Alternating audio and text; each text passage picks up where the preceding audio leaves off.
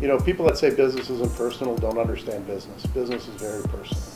You know, the relationship over 20 years that started with Jeff and then morphed with Doug and Brian and with Jeff's retirement.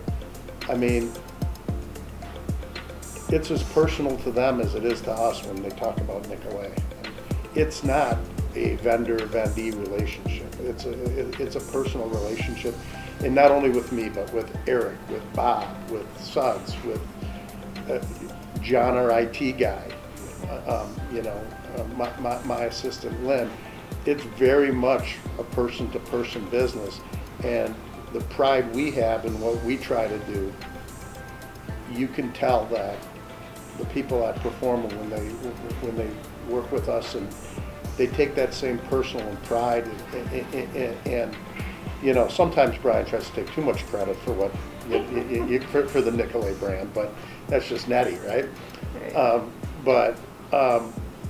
The fact that he views the work that they've done for us as an investment and not just billable hours, and you know, I mean, you know, it matters to him when he drives by something at Nicolet, and just like anybody who's been along on our ride for 20 years, imagine, you know, when they drive by the Nicolet buildings or signs or see the things we're doing in the community.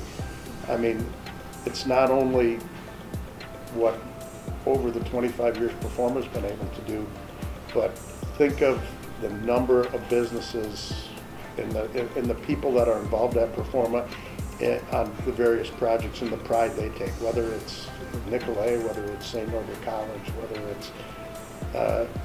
whether it's any of the buildings that they've done for a variety of other people that we know.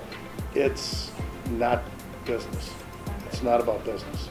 It becomes very personal, and I think that probably is one of the keys to the success that they've been around for 25 years, and hopefully be around another 25.